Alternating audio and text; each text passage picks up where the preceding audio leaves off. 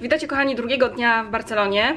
Dzisiaj mam bardzo napięty grafik. Szybko wzięłam prysznic, jak widzicie jeszcze mi włosy nie wyschły i udaje się na śniadanie. A chwilę później zamierzam skorzystać z tutejszego spa. Jak widzicie mam na sobie różową koszulę, także drugą z 3 zaplanowanych na ten wyjazd. Także na razie wszystko idzie zgodnie z planem, ale pozwólcie, że już nie będę się tutaj za bardzo rozgadywać, ponieważ nie mam na to czasu. Myślę, że najważniejsze jest to, żeby jak najwięcej Wam tutaj pokazać, także pozwólcie, że zajmę się właśnie pracą.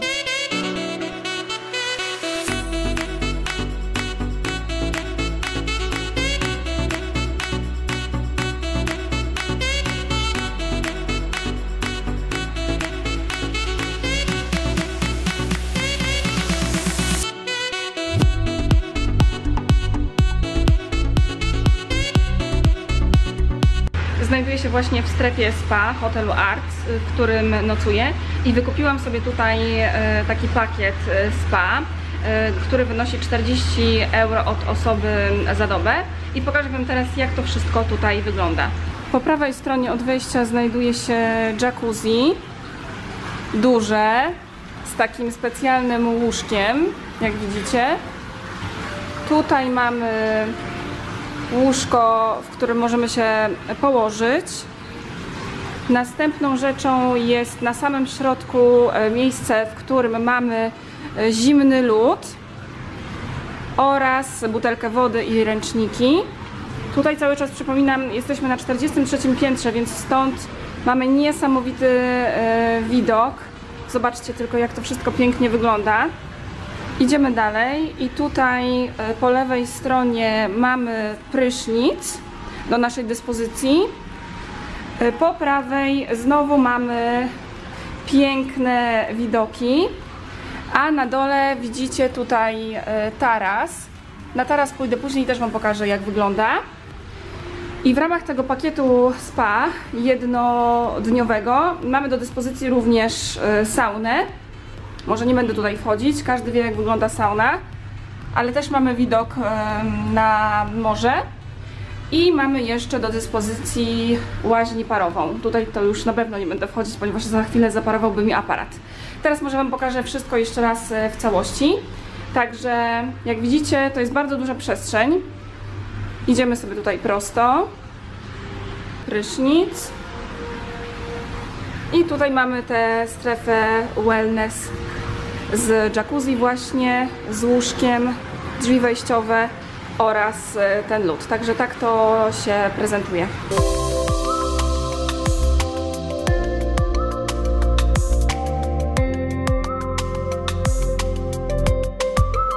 Czas zejść na dół i teraz pokażę Wam, jak wygląda ten taras, ponieważ zapowiada się bardzo ciekawie.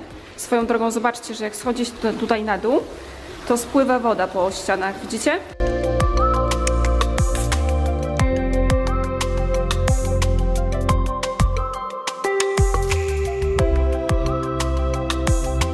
Zobaczcie, tutaj mamy takie strefy wellness znowu. Można sobie usiąść i napić się czegoś, herbaty, kawy i tak dalej. Następnie mamy tutaj świece, pewnie one się palą wieczorem. Coś do picia i do przekąszenia. Drugą strefę wellness. Czyli nie wiem, mogą być tutaj 2 pary jednocześnie. Jedna tutaj, druga tam. I tutaj mamy wyjście na taras, o którym Wam mówiłam i który pokazywałam z góry. I zobaczcie, jak cudownie to wszystko tutaj wygląda. Nic, tylko się relaksować. I chyba tutaj się za chwilę położę i skorzystam z uroków tego miejsca.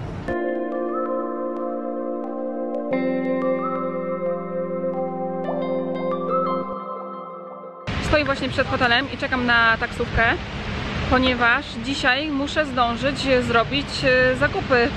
Mam nadzieję, że uda mi się kupić coś w Chanel i w butiku Hermesa. Zobaczymy. W każdym razie nie mogę się już doczekać i oczywiście zabieram Was na zakupy ze sobą.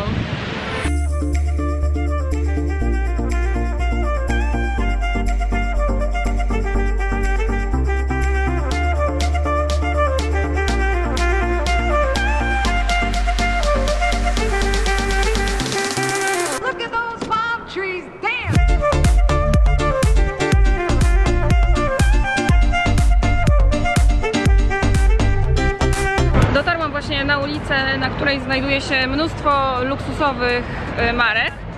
Jest to ponoć bardzo droga ulica tutaj i tutaj znajdują się butiki m.in. Hermes, Chanel i Tiffany, które mnie najbardziej interesują. Także za chwilę wam pokażę, jak to wszystko wygląda tutaj dookoła.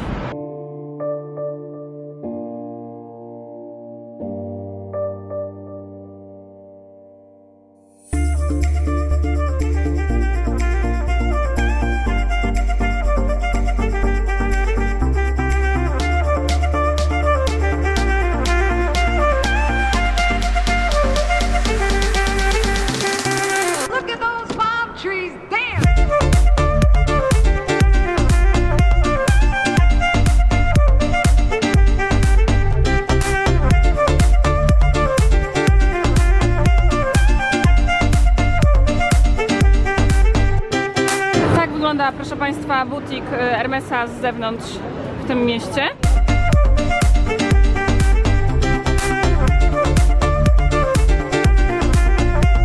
Zakupy w butiku Hermes zrobione, jak widzicie. Mam tutaj też prezent dla kogoś. A teraz wybieram się do butiku Chanel.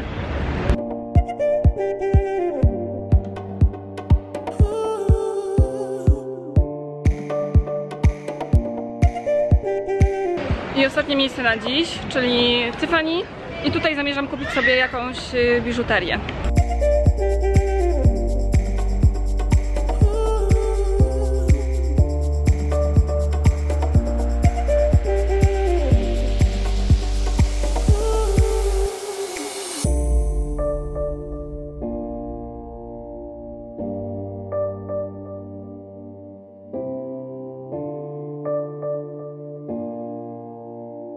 Weszłam sobie, moi drodzy, na chwilę do butiku Louis Vuitton. Oczywiście musiałam to zrobić, byłam bardzo ciekawa, jak ten butik wygląda tutaj. I jestem, słuchajcie, w szoku, jakie tutaj są piękne przymierzalnie. Odwrócę wam teraz ekran, żebyście mogli sami zobaczyć. Look at those palm trees dance!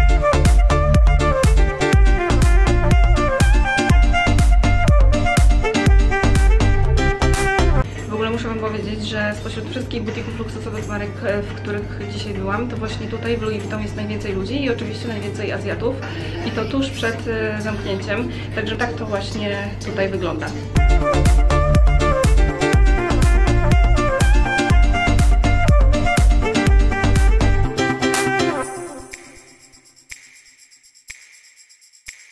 Jest właśnie 22 i najwyższy czas, żebym coś zjadła. Wybrałam restaurację Bestial tym razem. Bardzo ładnie tutaj wygląda, jest tu mnóstwo ludzi. Mam nadzieję, że tym razem będzie tutaj też dobre jedzenie, a nie tak jak wczoraj, gdzie trafiliśmy na beznadziejną restaurację. I zaraz oczywiście dam wam znać, czy to miejsce jest godne polecenia.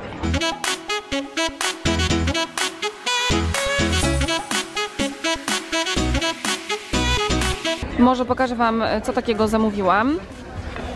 Tym razem zdecydowałam się na krokiety z gorgonzoli oraz krewetki w tempurze, a na danie główne stwierdziłam, że zamówię sobie pastę fettuccine z krewetkami.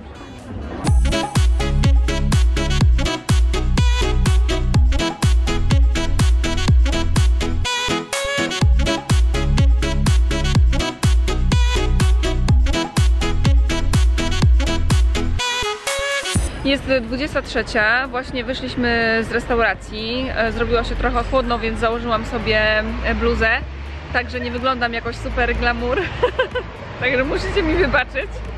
Jeśli chodzi o restaurację, to był to znacznie lepszy wybór niż wybór restauracji dzień wcześniej. Aczkolwiek i tak nie jestem do końca zadowolona, dlatego że dostałam spieczony czosnek, który, jak wiemy, jest wtedy bardzo gorzki. Ale prędzej wróciłabym do tej restauracji niż do tej wcześniejszej. Tymczasem muszę się z wami pożegnać. Zbliża się czas, w którym będę musiała opuścić Barcelonę. Jestem bardzo zmęczona, także myślę, że jeszcze się trochę przejdę. i następnym razem odezwę się do Was już z Polski. Tymczasem gorąco dziękuję za uwagę i poświęcony czas. Zachęcam do subskrypcji mojego kanału i do zobaczenia w kolejnym vlogu.